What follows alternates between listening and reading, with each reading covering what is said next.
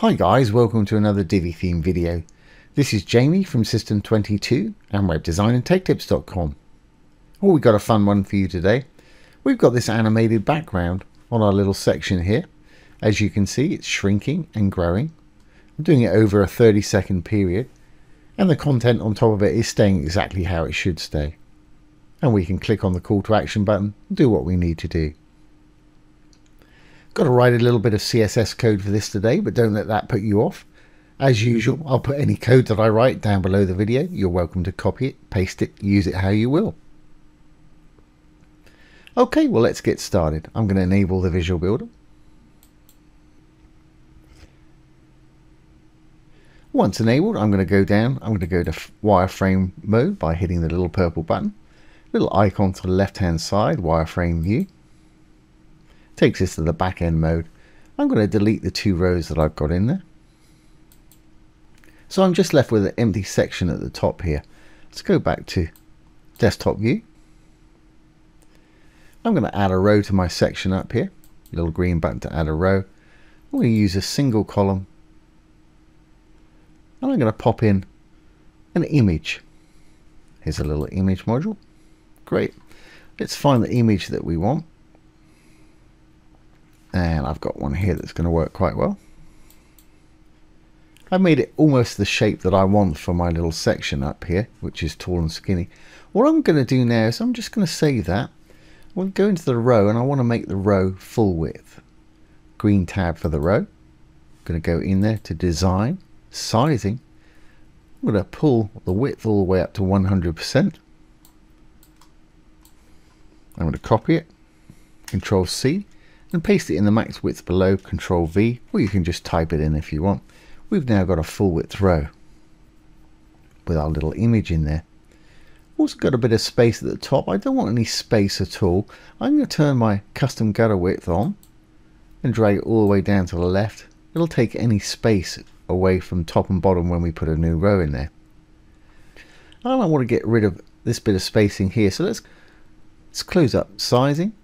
I'm going to go into spacing, make sure there's no padding top or bottom by simply putting a 0 in there and a 0 in here. If you've still got a bit of space on top and bottom of yours, it's probably in your section. I've already taken mine away from my section. I'll just demo that for you. Go up into the blue tab for the section. And again, over to design, that's always where you'll find spacing.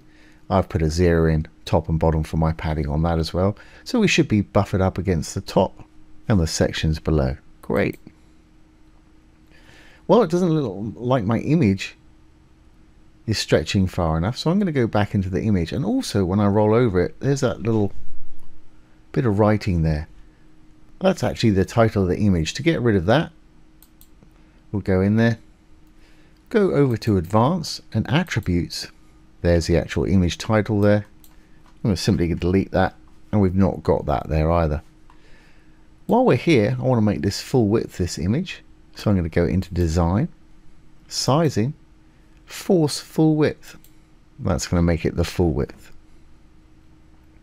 But it's actually made it a little deeper than I want it here. So to fix that, let's just keep what we've got. We'll save this. I'm going to go back into the row.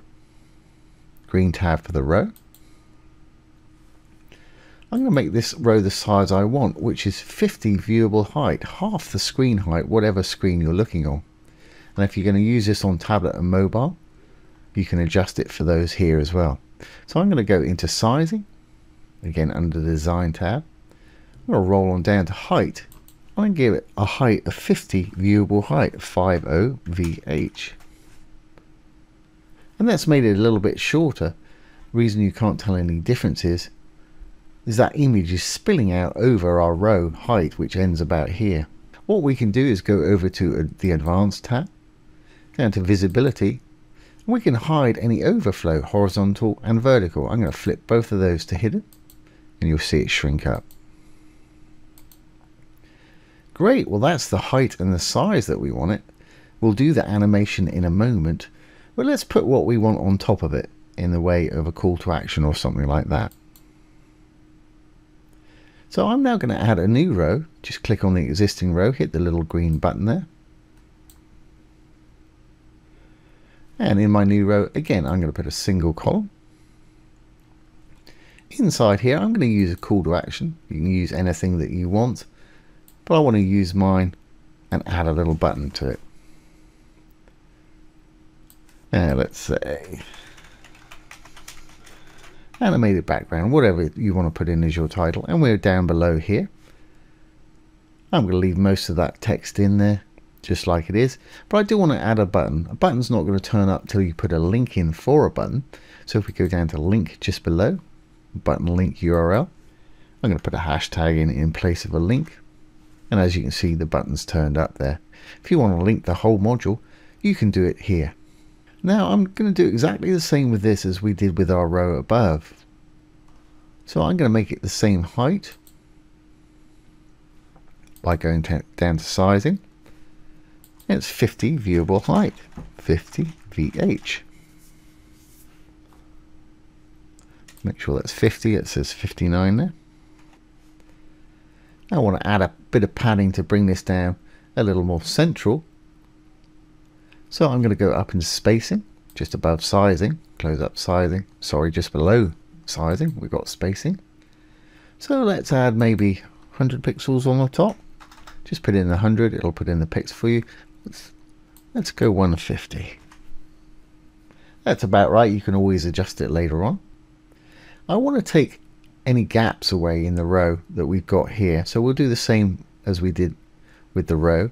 So I'm going to go in there. Before I do that, I'm going to take this background color away. You'll see that white writing disappear into the background. That's okay. So while we're still in the call to action, I'm going to go in, background. I'm simply going to trash it. It's all there, but it's white on white. There's our little button. So I want to go into the row now and take away any space, top and bottom. To do that, again, into the little green tab, over to design, sizing, and spacing, and make sure there's no padding top or bottom.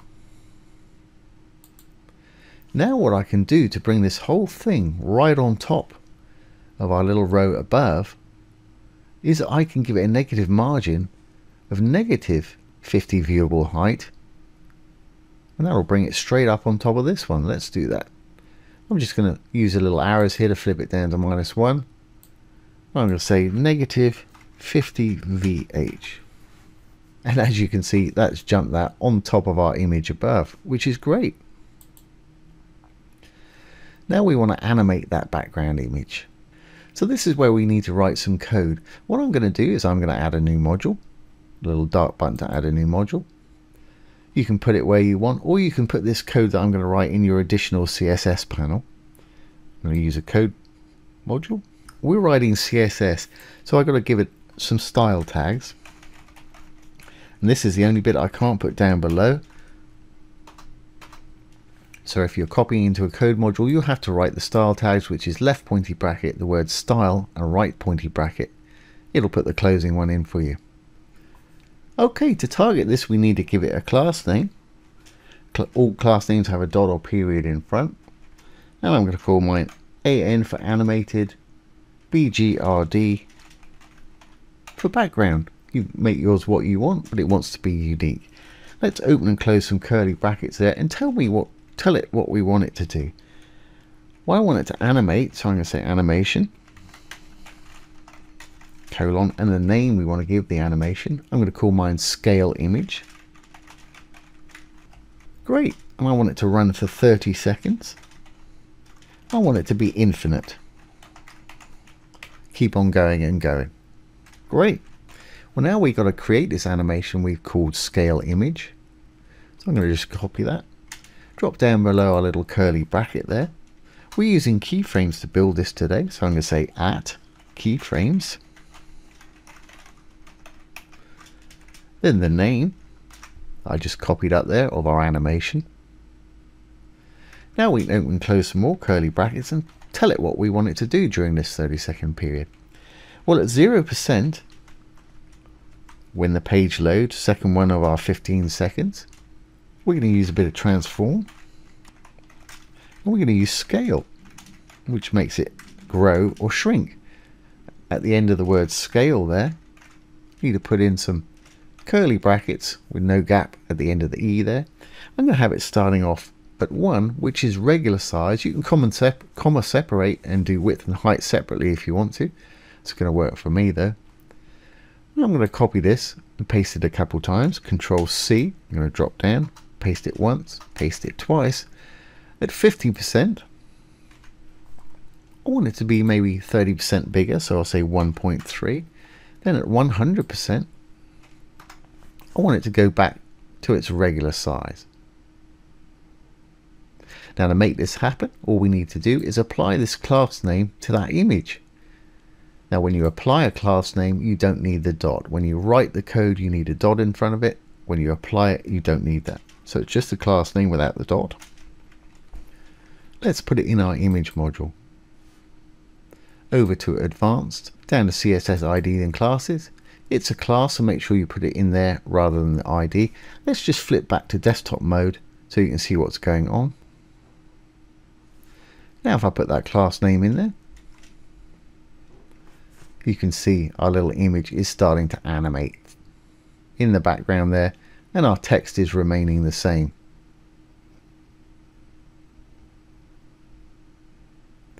So let's save our changes.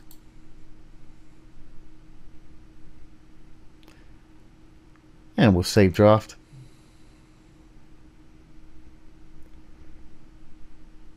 Let's make sure this is all going to work on the front end. And there you have it. The image is animating, scaling up and down. Of course, change the sizing if you want it slower or quicker. Just edit that code a little bit size-wise. And that's a great little eye-catching feature to have on your website. So I hope you've enjoyed this today and found it useful. If you have, please give it a thumbs up, ring the bell, comment, share, and subscribe to our YouTube channel. Once again, this has been Jamie from System22 and webdesignandtechtips.com. Thanks for watching. Have a great day.